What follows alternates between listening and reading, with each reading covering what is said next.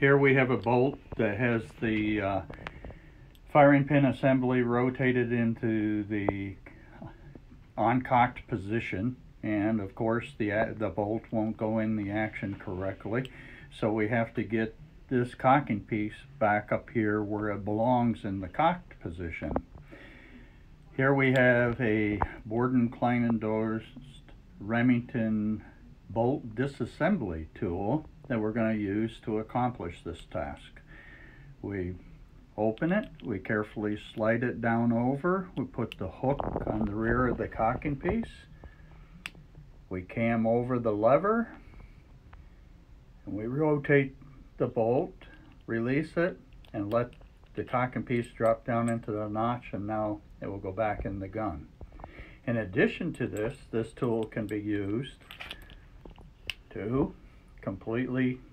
remove the firing pin assembly from the bolt to do routine annual maintenance to